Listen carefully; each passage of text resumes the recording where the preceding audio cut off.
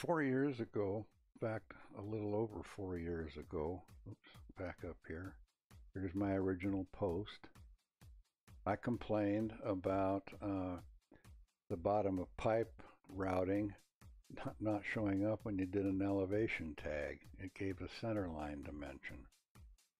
And they finally did resolve it, and it took them 2 years. So here we are in Plant 3D, and what are we getting again? Center line dimensions. For some, the learning process takes much longer. Now, I scoured the internet trying to find a way of fixing this, and here was a post that somebody put up about bottom of pipe elevation. Although he didn't specifically say display bottom of pipe elevation, so this person tells him to change the name, and I wonder how much piping he's done.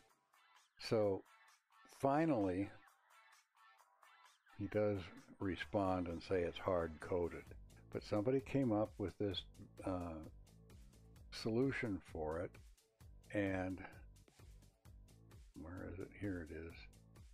Now, the problem is my screen looks nothing like this. My screen looks nothing like this. I have no way of changing any of this.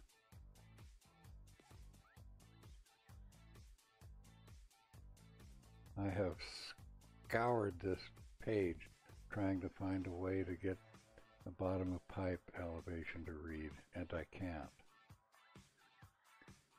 Autodesk, once again, please fix this.